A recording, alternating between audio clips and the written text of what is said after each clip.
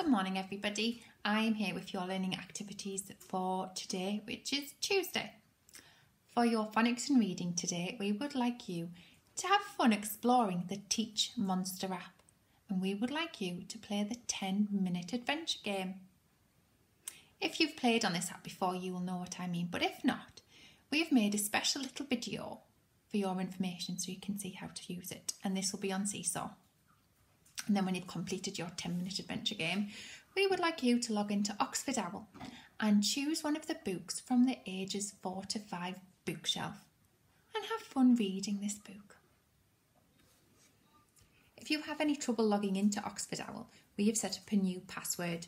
It is Nopper2 for the username and Nopper2 for the password. For your maths today, we would like you to log into your Doodle Maths and complete your 5-a-day challenge. And then we're going to continue our work on 3D shapes. Can you remember? These were the solid shapes. So yesterday you listened to the story of Captain Invincible, and today we would like you to follow the link and join in with the Jack Hartman 3D shape song. Then, when the song is finished, we would like you to go on a 3D shape hunt of your own. Can you take some photographs of some 3D objects? Can you even, for a Tim challenge, make a collage of all the 3D shapes you have found? Mrs. Cooper made this one using pictures from the Jack Hartman song.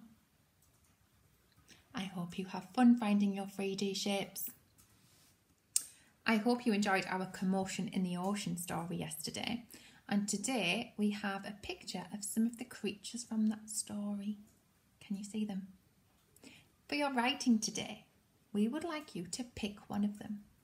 And you are going to write us a fact about that creature. Can you remember what a fact was? It was a true thing about the creature.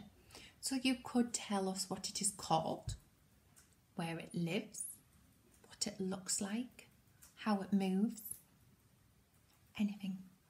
So I want you to pick one character, one of the creatures, and write us a fact about it. When you have finished, post your work to Seesaw for us to see. We're looking forward to learning more about the creatures from our story. For your fourth activity today, you are going to go under the sea with Andy from CBeebies, and you're going to do some animal moves today. So follow the link to get active.